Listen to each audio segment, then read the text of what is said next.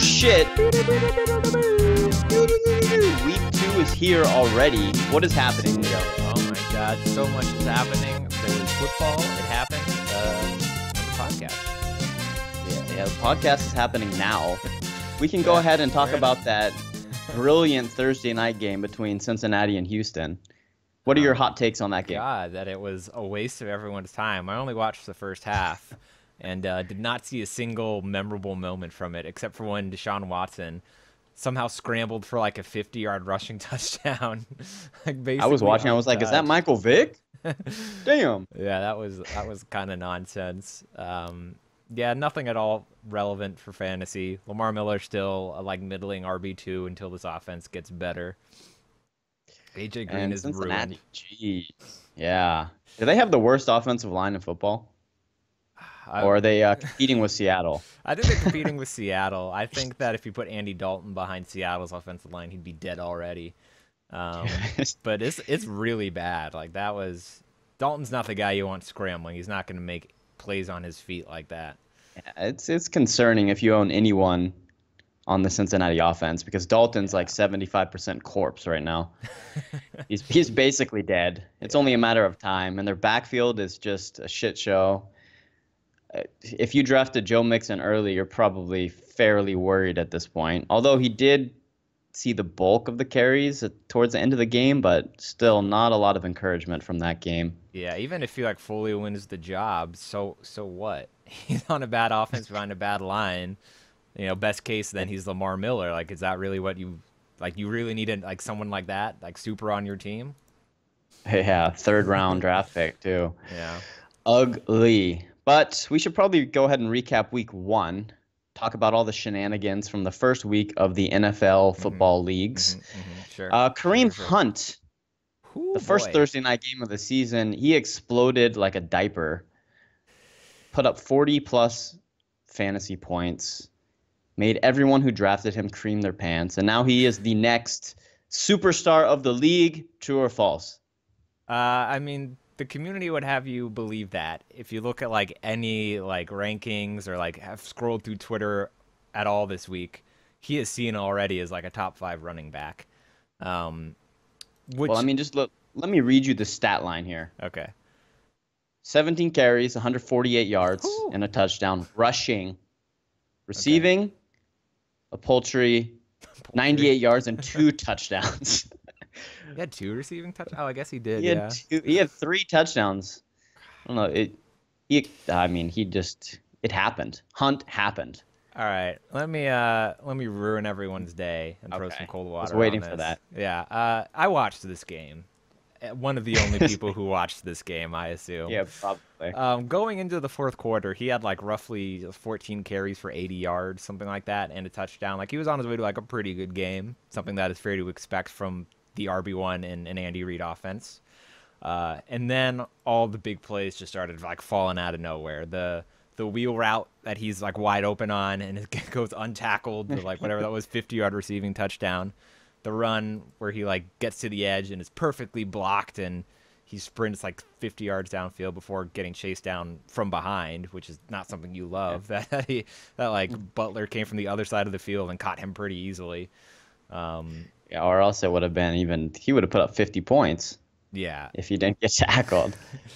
Yeah, I would have been yes. The big plays were fun, but nothing that I was this is something that he has in his kit. It's not like he's a speedster or a crazy power back or something where he has this tool he can pull out to break off these big plays. These were just kind of fluky things. They remind me of the fluky plays we saw from Spencer Ware last year, where he'd rip off some really big receiving touchdown, and it's how'd that happen? And then it wouldn't happen again for the rest of the season. So basically, you're saying Hunt is Spencer Ware. Kind of. I think he's a better player than Spencer Ware. I think he's a pretty good running back, at least based off of one game of film, which is very little. But he doesn't have definitely doesn't have elite long speed. We saw him getting chased down pretty easily. Not super quick, not very powerful. He just has good vision and is he reminds me a little bit of Arian Foster light, the way he runs, where he just kind of glides around, which is a compliment. He's slippery. He's slippery, yeah. It's not he's super powerful, but then you watch the film and it's he can't be tackled somehow. He's just kind of sliding through the Yeah. hole, and you're like, what is happening? How is he not Yeah. on the ground right now? Yeah, I definitely think that like getting clearly the bulk of the carries in this offense, he's probably a low end RB1, high end RB2, just because that's what happens when you get this role on the Chiefs and you're pretty good. Um, but this like elite top 3 running back stuff that's getting thrown around, I'm not into it. Not into it at all. Yeah. Well, and also, I mean, Alex Smith looked like Aaron Rodgers in that game. I think that the whole game might be a slight anomaly for the Kansas City I think offense so. because he is the QB1 right now after 1 week is Alex Smith with his 4 touchdowns and 368 passing yards. I don't think that's going to happen that No. frequently, that the offense is clicking like that. But like you said, he's still the RB1 in an Andy Reid offense, so he is going to see the volume. Yeah. And that alone will make him a running back 1 most likely. Probably. I don't think he'll be in like the top half No. of the conversation by the end of the year, but he'll be a solid running back 1, which begs the question, what do you do with Kareem Hunt? I mean, it's been 1 week. Mm-hmm. So do you try to shop him around because his value is at an all-time high, or do you hold on to your running back 1 and just ride him out? Well, I think I don't think it hurts to shop him around. I think you have to remember that he was like a 3rd or 4th round pick, unless you drafted like really early, then he might have been like a 9th round pick. And so like a low end RB1 for that is like that's pretty good. You know, if we took him in the 3rd round and he's putting up low end RB1 numbers, that's basically you're getting him like at value, which is cool. So if you don't like, if the rest of your picks are working out, like if you have like Melvin Gordon and maybe you got Zeke somewhere in there, and you know, so yeah, then ride it out. But I would probably be shopping him around because I think that he will definitely regress. I mean, obviously, he's going to regress from a 40-point game. Like that's not. Like, You don't think he's insightful putting up thing to 50 this say. week No, against but Philly? I don't think that he's Lev Bell, who's like consistently putting up 20 points a game besides week 1. Yeah, let's not talk about Let's week not talk 1 about it, for yeah. left out. I just don't think that's like what he is. I think he's gonna be like floats around 100 total yards and maybe he gets a touchdown, which is cool. But you know you can sell him for more than that right now, or at least try to. I think is what. Yeah, I I would mean, do. make an attempt. Try to steal an elite running back, like as part of a package, maybe. Maybe here- go after someone like Lev Bell, but you obviously have to include more in the package than Kareem Hunt. Here's a package I tweeted out about Kareem Hunt. Kareem Let's hear Hunt it. and Yes? Stefon Diggs for Lev Bell. Yeah, that would probably get it done I think at it this point in would time. because these like the 40 points from Hunt, the 25 or whatever it is from Diggs. Bell, like that situation didn't look good week 1. Like maybe the person I wouldn't take it as I own Lev Bell in like 3 leagues and like I wouldn't do it, but someone might. Yeah, and I mean Diggs was what, 5th, 6th round draft pick. So if Yeah. you can turn those 2 picks into what should have been the number 1 overall selection after 1 week, Yeah. then you're doing very, very well. Especially considering that, Lev Bell is going to positively regress and Kareem Hunt's going to go the other way, obviously. So do it in a heartbeat. Now let's look at the other.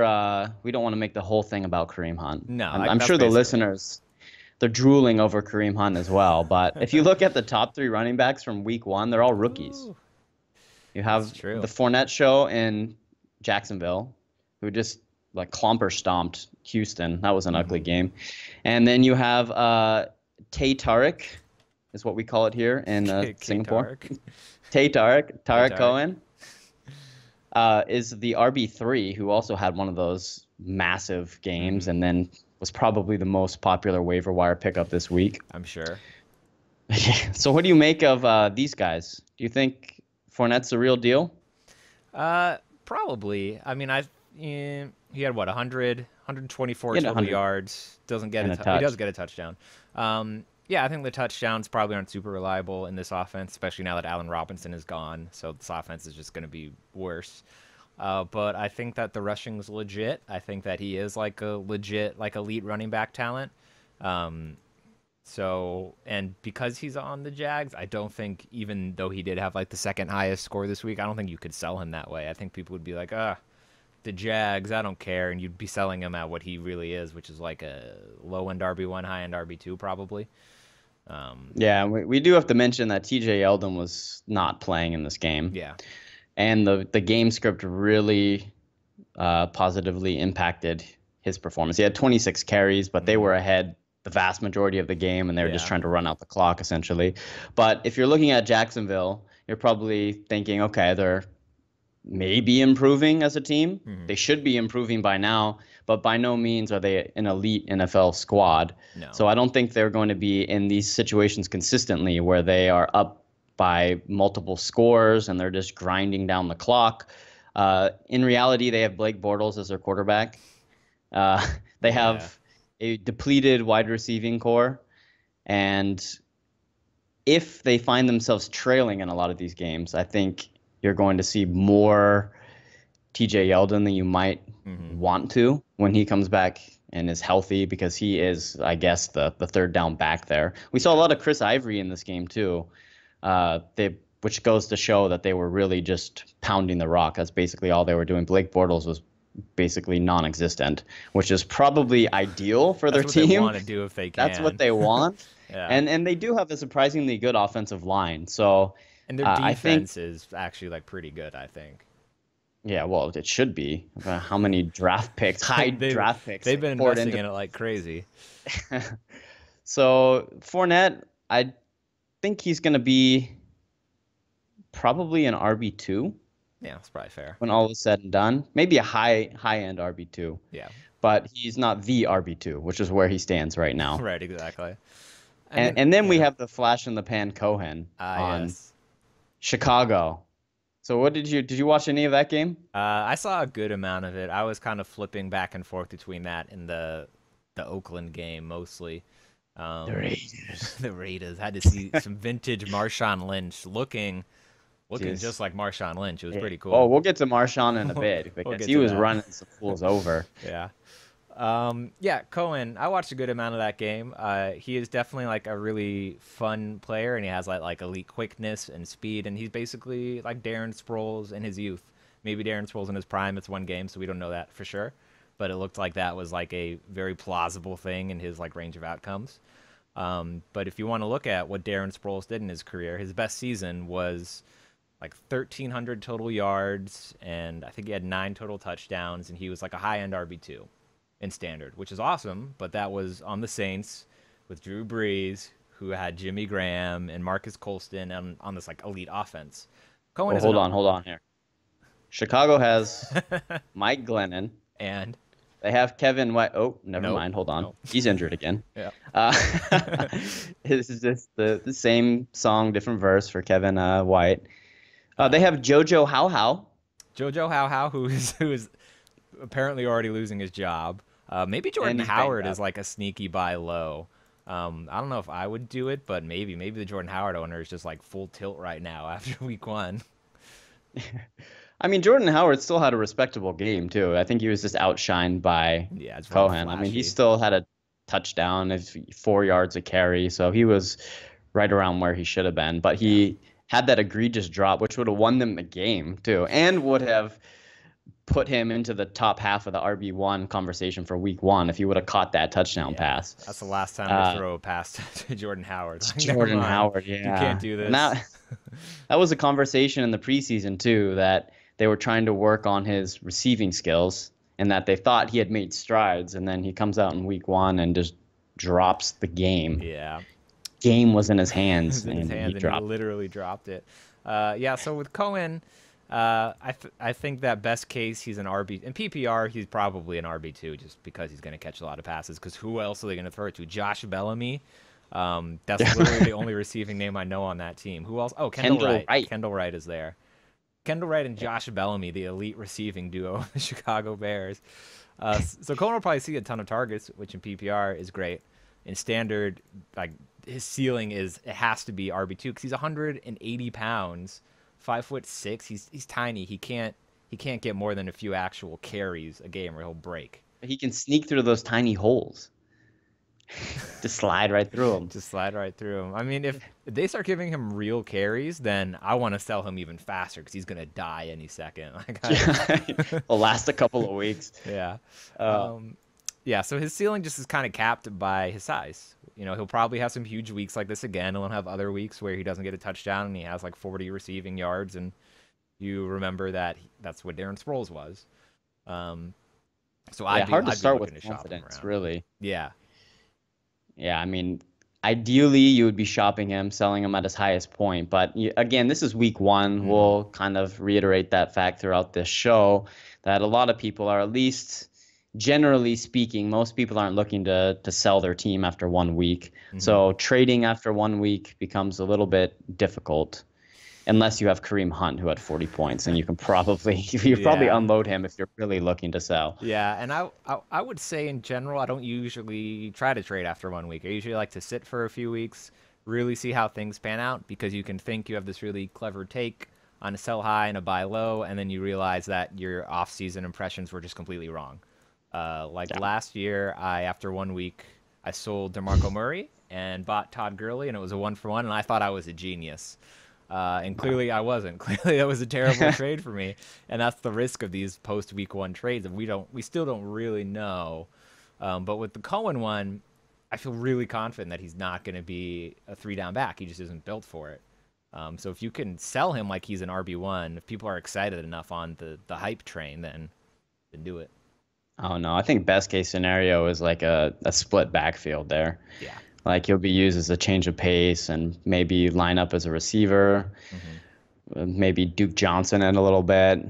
He's definitely valuable in PPR, but yeah, Jordan Howard's still the guy there. So he's an interesting name to watch as the season progresses, because if a fantasy owner continually sees that Cohen is putting up these numbers, they might freak out a little bit if they're a Jordan Howard owner and they're not getting that RB1 production. Even though he was fringe RB1 still, even with Cohen blowing up. Any other notable things to talk about? We saw quite a few dud performances. David Johnson is hurt. We should probably mention that. Yeah, that's... I'm conflicted on that, because I am on the record having said that I thought David Johnson was going to be a bust this season. A bust, yeah. I seen it. Yeah, I wrote like an article on it back in February. I had my whole take of like the offense is going to be terrible, and even though he's an elite talent, like it's going to be Todd Gurley again.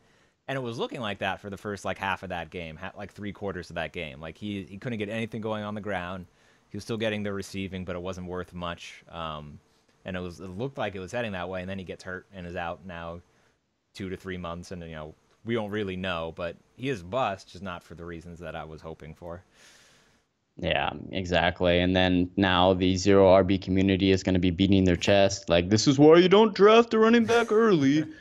Look at what Lev Bell did in week 1. Look at what happened to David Johnson. And look what Tarik Cohen did.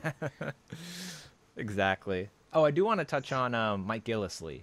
Gillislee. Just real quick. I mean, he had 3 touchdowns and 45 total rushing yards. That is like the make of a like LeGarrette Blount roller coaster ride. Of like when he gets the touchdowns, he's great, but when he doesn't, he's not getting much yardage and he's ruining you. So I'd be shopping him around more aggressively than any of the others, especially knowing the Patriots. Like it was Gillislee last week, but it might be James White this week, or actually probably will be James White because it's the Saints and it's going to be a shootout. I would think it's probably going to be a James White week, actually. Yeah. So Gillislee, of like the sells, like Hunt's like, shop him around, see. Cohen, kind of the same, Gillislee, it's like I'd probably be trying to get rid of him right now, just because I don't really want to start Gillislee every week. I don't own him, but if I did, I wouldn't like that. Yeah, no, definitely not. That's kind of been the age-old adage with the New England running backs. You never really know how it's going to go. So Gillislee, you can definitely try to shop around those 3 touchdowns. Yeah, but you can't really start him with confidence. I mean, he wasn't terribly efficient outside of the 3 touchdowns. The running game didn't look fantastic as a whole. So who knows what's going to happen in New England they're supposed to be 16-0, right? Wasn't that the talk? It's still possible. Don't worry about it. Don't do the math. Don't crunch the numbers. It can happen. End of the year, they're going to go back and change the score. They're going to reverse. Kansas City was cheating. Kareem Hunt's on PEDs. They got to change the score. I'm sure they'll find a way. Yeah, what about Dalvin Cook? Let's talk about rookie running backs. Oh, yeah. Dalvin Cook had a great game. He had a great game. I watched that one. I watched like all that game because I owned Diggs in 4 of the 5 leagues I'm in. So I was like, Diggs has to be good, and then he was. So that was cool. But yeah, so I saw like all of Cook's work, and it's really encouraging that he is clearly the lead guy there. Like it's the Yeah, preseason injury to Latavius Murray just completely removed him from the rotation, so that's cool. Latavius. It is one carry and fumbled. Yeah, That's it. I that think was the that's real nail in the coffin. It's like, well, maybe yeah. Latavius comes in and he's good, and it turns into a split, then fumbled it. It's like, oh, never mind, you're gone, you're done. Latavius is gone. He's probably gonna get cut. Yeah, I thought Cook looked pretty good. He's really good acceleration, good power, but not like a crazy like quick cutter. But I think most of his production was he was playing the Saints, and I think the Saints defense is terrible. So I worry how good that Vikings line really is, how good that offense really is. Does he turn into a middling RB2, which I think is probably the most likely. But you probably can't sell him. I don't even know if I'd really recommend it because he looks like he has all the volume. So when like he didn't put up like crazy big numbers, I think you just hold on to him and enjoy him at least as like an RB2. Yeah, I mean he didn't have the touchdown, but he had the volume for sure. Mm-hmm. How about the Carolina backfield? This was a popular conversation during the preseason. You have your Christian McCaffreys, you have your Jonathan Stewarts, the old and the young. Jonathan Stewart was like a 9th round draft pick, but he outshined CMC. He did. Run CMC. God, what a terrible nickname. It just reminds me of when Darren McFadden's nickname was Run DMC. Oh yeah, and now he's just dead. Now he's Run Dead MC. Ooh, Run Healthy Scratch MC. Yeah, just to continue pounding home the running backs that are dead. That's gonna be the our players that are dead. Yeah. Yeah. I mean, Jonathan Stewart was the pretty like the early down lead back for the most part. 18 carries. Jay Stu gets a receiving touchdown, but yeah, I saw that was kind of more of like a fluky broken play than anything designed. Yeah, exactly. But still, that has to chap the ass of the McCaffrey owners. That Jonathan Stewart gets the receiving touchdown. Yeah, you're like, this isn't supposed to happen. He's old. Yeah, I mean, this looks like it's probably a split backfield, but Stewart's the one you want because he's the one most likely to get the goal line work. Yeah, if I'm a McCaffrey owner and it's non-PPR, I'm like really worried because I don't see. He's also like a small dude. I never really bought the McCaffrey's gonna overtake Stewart as a 3-down back narrative because he's not built for that. Yeah. So if we're talking about the 4 rookie running backs, Fournette, Cook, McCaffrey, and Mixon, how are you rating them 1 to 4? With Mixon as well? With Mixon, yeah, he's probably 4. So wasn't there 5? It was McCaffrey, Mixon, Hunt, Fournette, and Cook. Oh, Hunt. Yeah, I guess we can throw Hunt in there. All right, from the bottom. From the bottom. From the bottom, I'd probably go Mixon, honestly, because that offense is truly terrible, and it's 3 running backs. Like he needs so much to become the lead guy, and then what's that even worth at that point? Yeah, I mean, they're still trying to get Jeremy Hill involved too. He's still happening. Yeah, that's I don't know how Jeremy Hill is like getting the start in any kind of volume when he's just like not good. Yeah, Mixon. So Mixon 5, McCaffrey 4. McCaffrey 4. All right. That's also a split, and I don't buy it. 3, I'll probably go Cook. Probably Cook, and then Hunt. I just think that offense will be a little bit better than the Vikings when it's like basically the similar role between him and Cook. And then Fournette 1, even if it's like not a good offense, he's just the talent I believe in the most. And like those 3 are all getting about the same volume. Yep. And like all kind of like conservative offenses. So I'll take the guy that I think is just the best of the 3. Yeah, Fournette has. I mean, he has Zeke Elliott talent. Yeah. If you watch his tape, he's incredibly talented. And he trucks people a la Marshawn Lynch. He's got the vision. So he's something special. We'll just see if he can put it all together in Jacksonville. I mean, he's not walking into the situation that Zeke did last year. Yeah, I mean, that was optimal. Situation. So, Yeah, I would agree. I would say that a lot of people would assume that Hunt would automatically be number one because of his big game and he's in an Andy Reid offense, but I think Fournette is a better player.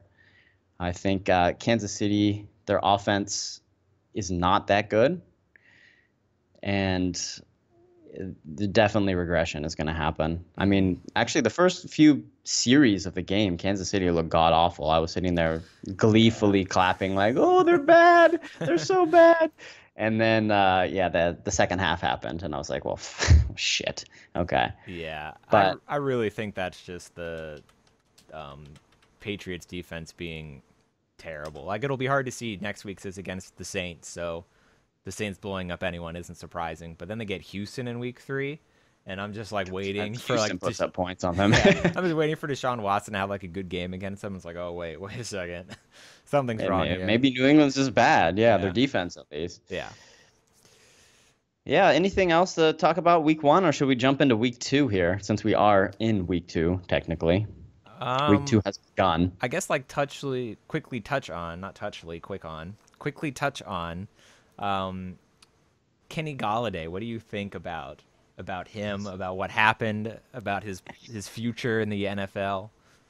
You want to sing his song? Oh, the Hotel Motel Golladay Inn. Hotel Motel Golladay Inn. He's a wide receiver 3 right now. Yeah. Because of his 4 catches. Yeah, I mean, it's 7 targets, 2 TDs. Yeah.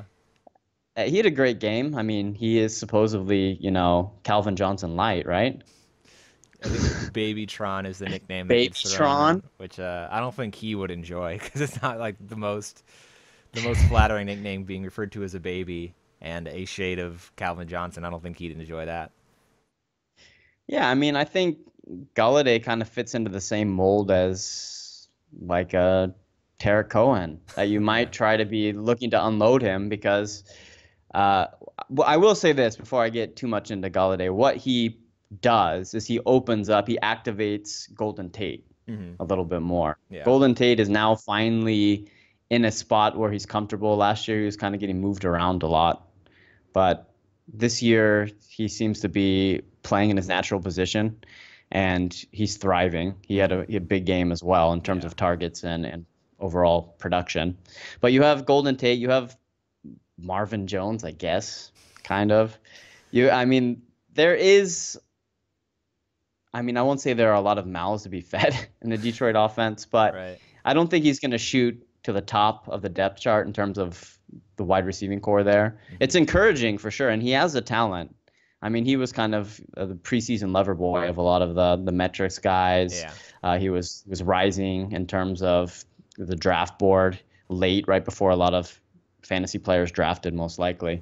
And then he comes out in week 1 and backs that up with 2 touchdowns. So it's encouraging. But, I mean, again, I don't know about Detroit. I don't really have a ton of confidence in their offense. I mean, Matthew Stafford is good.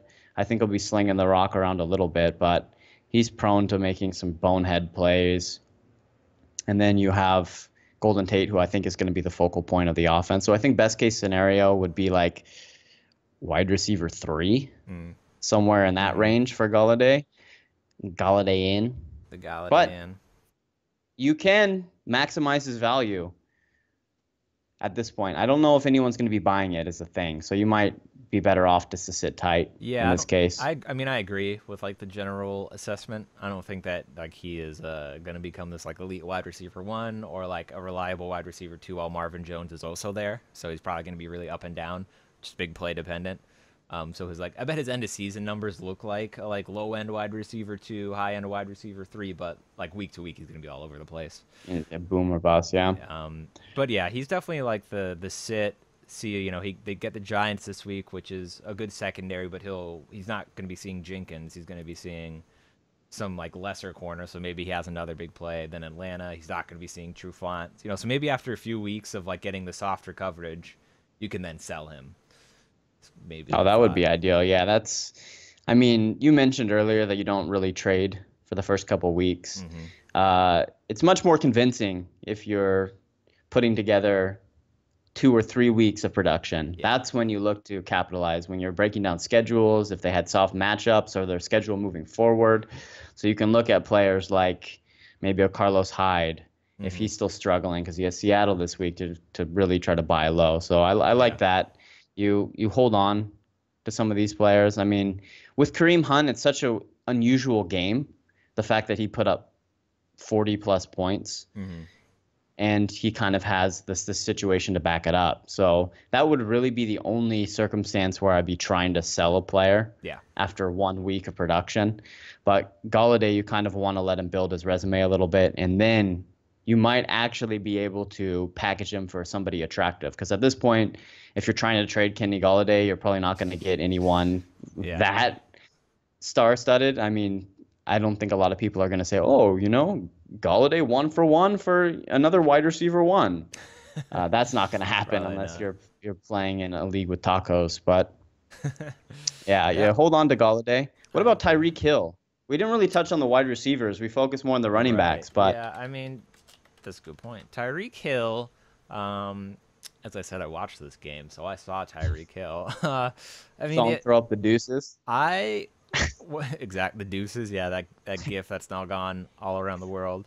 I was not as like pumped on his line watching the game because he had the one long touchdown on a just completely broken, blown coverage. Again, the Patriots defense might be awful. Um, but other than that, he still looked like he was being using as like a gadget player to me. Like the thing I wanted to see with Tyreek Hill, to believe that he could be like a wide receiver one in this offense and be like a fantasy like high end wide receiver two, maybe wide receiver one, is that he could get open at all levels of the field and that he's used that way. Like not just deep and not just these weird like gadgety sweeps, but also like actual short routes in the middle of the field and like do all of it. And I didn't see any of that. I saw just the short stuff, like the weird sweeps, and then the run straight as fast as you can was kind of what Yeah, what his game was, and that's what it was last season too, which is what's going to make him really inconsistent and up and down. So I'm still kind of worried, but it's also 1 week. I'm not saying sell him. Sit tight. yeah. Philly doesn't really have like an amazing secondary, so maybe he can do it again, or you can see more. Maybe this week he shows a more complete route tree, and it's more like heartening. But I'm like kind of worried right now. Well, his one big play too, that was just blown Yeah, by the New England defense. You won't see that happen again, where yeah, the safety up top basically completely ignores Tyreek Hill as they're streaking down the sideline. yeah, Like he beat his guy at the line of scrimmage, and then nobody was there. right. I don't think you'll ever see a wide receiver get more wide open than that. And then that's why he had the time to just run down the sideline, throw up his deuces, and he gets his long touchdown play. What was that like? Is he 5 consecutive games? He's had a 50 plus yard touchdoon now. Yeah, that The sounds NFL right. record, I think. Yeah, Yeah. which means it's gonna stop any second. There's no way it keeps Yo, going. you don't think he's gonna do it this whole season? 16 games? I'll say probably not.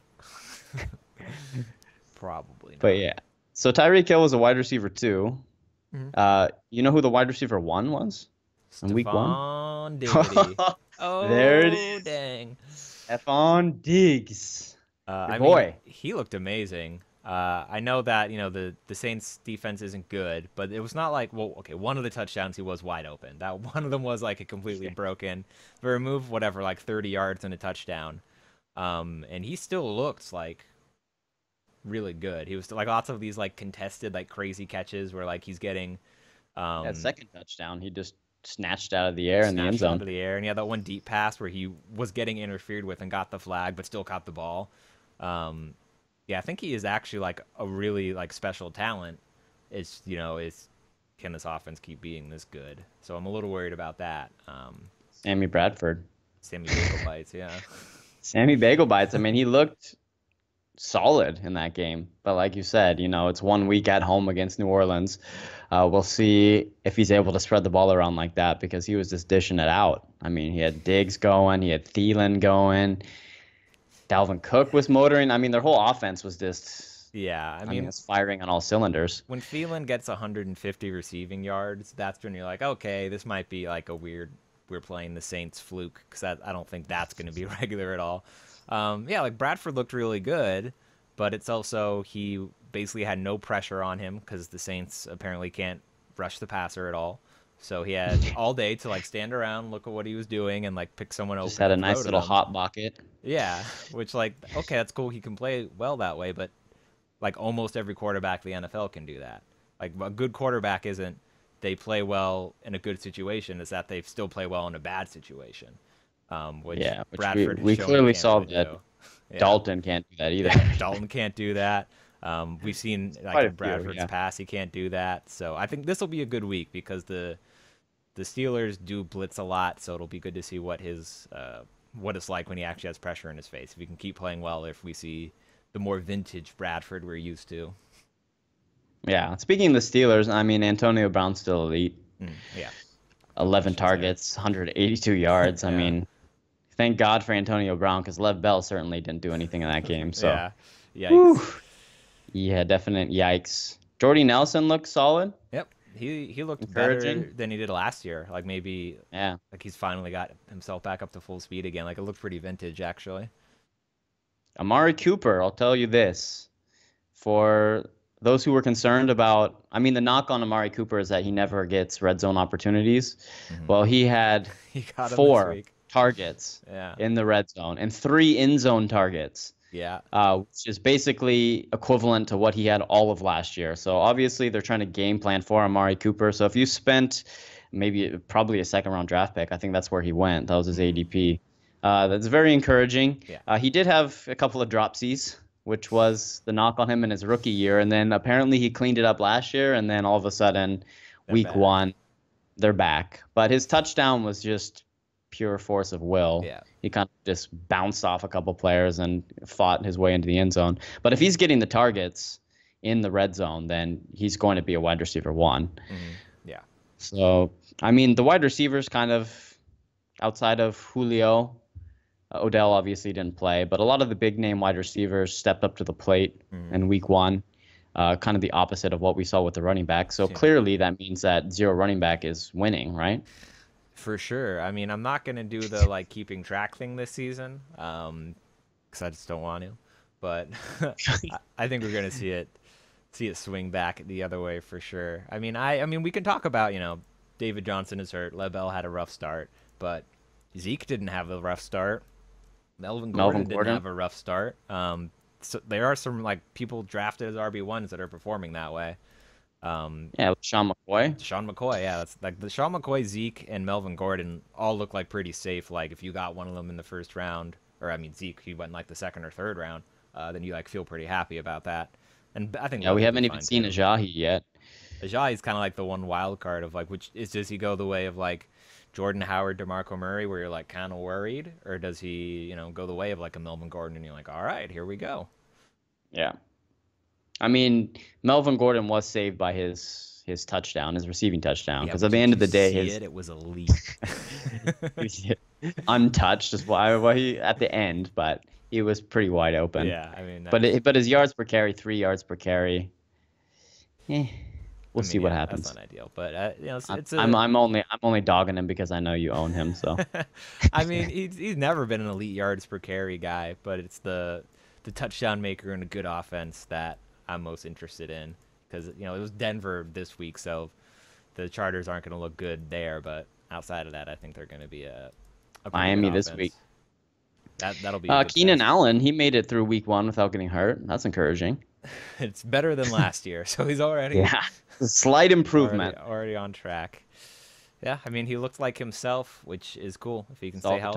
Targets. Yeah, then that's a target hog, which is what you want. Juicy. Juicy indeed. Let's jump into week 2 here. All right, yeah, let's get into it. Yeah, so out of the guys that we talked about, the hot waiver wire ads, if we're looking at the hot waiver wire ads this week, obviously you have your Tarik, you have your Buck Allen, who we haven't even talked about, somehow got 21 carries in week 1. That was game script, though. Yeah, that's game Don't script. get too excited about that. But now Woodhead's out for at least 8 weeks, so they're probably going to game plan for Buck Allen a little bit more. I don't think Langford, even though they brought Langford up from the practice squad, I don't really think he's going to play into anything. So no, that's just insurance. So Buck Allen is the Danny Woodhead of Baltimore offense. So you have Tarik, you have Buck Allen. Are any of these guys worth plugging into your lineup as like a flex? Uh, no, is my opinion. No, just I mean, don't. yeah, to me, they're all wait and sees. I think Buck Allen does have a good chance of like mostly taking that job from Terrence West because I think that he's a better player. But I don't want to use him the first week after the Woodhead injury, and especially against I think the Cleveland run defense might actually be pretty good. Watching how little space Lev had to run last week, Yeah, I the think they're line was looking yeah, solid. I think it's actually a pretty good defensive line. So I don't really want to send Buck Allen into that. Um, and same with all of these guys should really be wait and sees, like Tarik, Tay Tarik, whatever you call him, Tarik. I don't think no one's gonna get that. That's a Singapore thing. Yeah, is I need to see that. I don't know. It's also against Tampa Bay, who we haven't seen at all this year, so we have no idea what that defense is like. That defense might be pretty good, Yeah. and then all of a sudden you wasted a flex on Cohen. Um, yeah, they're all like stashes to me just to see. Like Kerwin is the one that has the best matchup with Indy, but I'm so Yeah. worried about the Cardinals' offense. I don't really know if I want anything to do with its running game. Yeah, I mean they brought back Chris Johnson, Hmm. Andre Ellington still in the mix, so who knows what's gonna happen? Yeah. Apparently he's a starter. That's what Arian said, that Kerwin's gonna be the guy, the early down guy. But Hmm. I mean that might last one series. Yeah. Exactly. Starter a Yeah. game, and then suddenly he's gone. And then it's Red Jesus and Ellington. Red Jesus, exactly. Man, if Ellington became a thing finally, like 3 years late, Oh my that would be God. incredible. That would be amazing. I don't think so. But yeah, it's Um, week 2, so what are your thoughts on like any sort of oddball sneaky start? Or are you firmly in the camp of just start your studs no matter what the matchup is? I'm mostly in the camp of like stick with the chalk, like start the guys we drafted, like give them another week. The one we talked about is like a good sneaky start. He's more of a fringe guy, is Tevin Coleman, um, Yeah. because he was taken in the range where he's not like one of your starters, but he's like in that You, flex range is where you yeah. drafted him, and it's Falcons Packers, which should just be it's in Atlanta, so it should just be like a crazy shootout. Yeah. And we saw Coleman get involved in the offense. I Hmm. mean, he was right there along Freeman in terms of usage Yeah. for a majority of the game. So he was seeing pass work. He was actually seeing a lot of usage in the running game as well. So, I mean, all Coleman really needs to do to be worthy of a flex play is, I mean, 6 to 8, 10 points somewhere, and that's if he doesn't fall into the end zone. Hmm. I think that's easily achievable. And then if he gets into the end zone, I mean, you're looking pretty. And there's a great chance that that happens in that game because it should be, like you said, a shootout in the dome, Hmm. Atlanta, Green Bay. But outside of that, start the guys that you drafted. It's week 2. Yeah. How about a guy like Carlos Hyde against Seattle? Oh Is that man. worrisome? Yeah, that's really worrisome.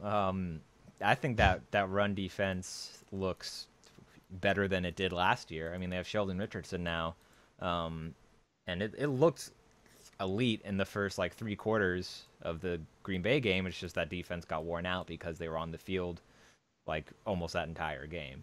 And that's when like Ty Montgomery started actually like getting some running room. Um, so yeah, I'd be worried about because I think that Green Bay line might actually be pretty good too. So I'd be worried about Hyde behind a more suspects line in Seattle against an elite-looking run defense. If there's a way you cannot start him, I'd like to. Yeah.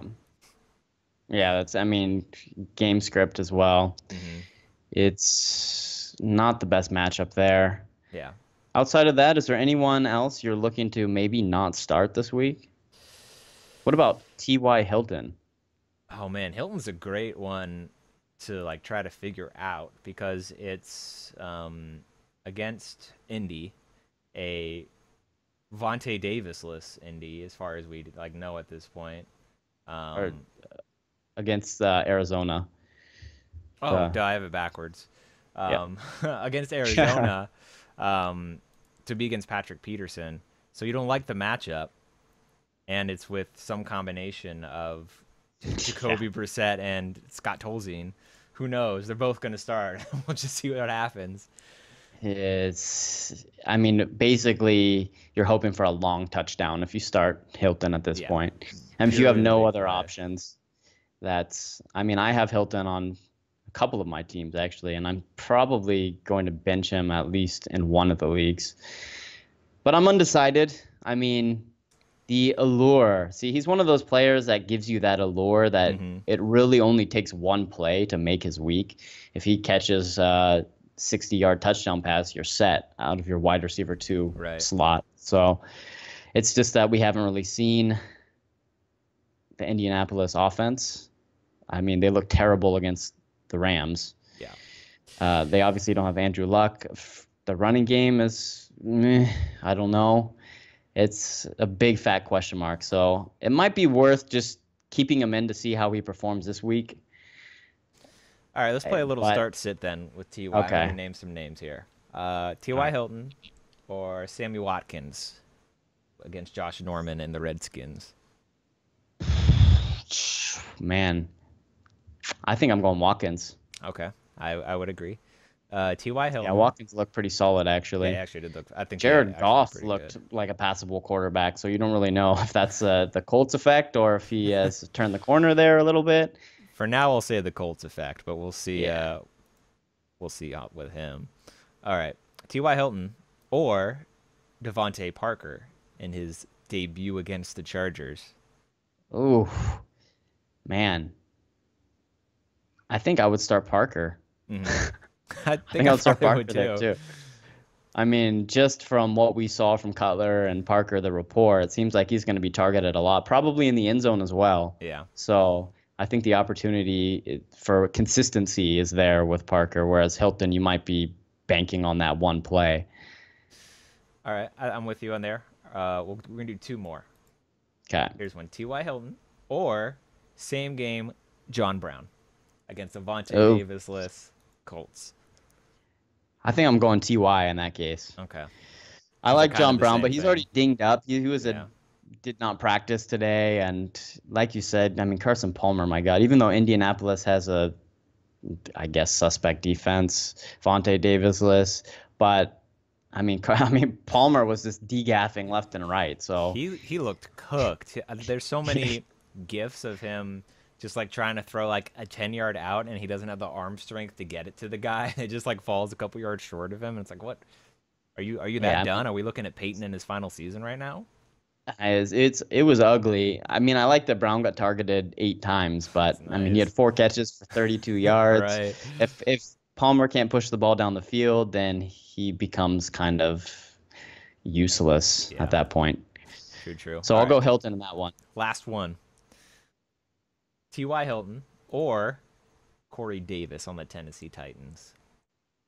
Ooh, ooh, okay. Pretend you actually have to make this decision in an Apex league. Yeah, I mean, this is Sophie's Cho.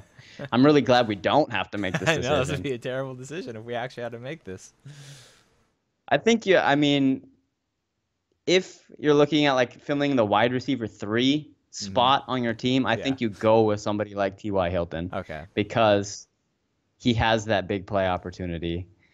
And I mean, theoretically, I think it's going to be kind of one of these games where the Colts might find themselves behind, even though you're talking about Arizona here. hmm I think Arizona might actually jump out to a lead.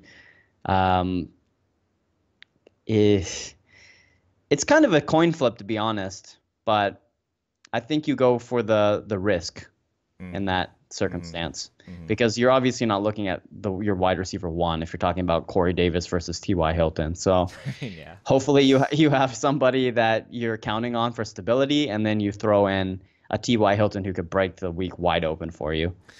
Yeah. I'm probably with you. I think we found the line of like you're starting Watkins and Parker, but probably not Brown or Davis. Like that's kind of the area of like a wide receiver 3 or flex, and it's just like how much upside do you really need? Yeah, which is unfortunate because you probably drafted him to be somebody a lot higher than that. Although we're waiting for Andrew Luck to come back. Yeah, he's more of a stash than anything else. I mean, you just really have to hope that you took Julio Jones and Des Bryant and T.Y. Hilton as your wide receiver 3. And then Or you got Stefon Diggs Diggs. later, yeah. So And he's Corey your wide Davis. receiver. Yeah. So any other notes for week 2? I don't think so. I think we can probably wrap this up as we approach 50 minutes. Yeah. Let's wrap her up.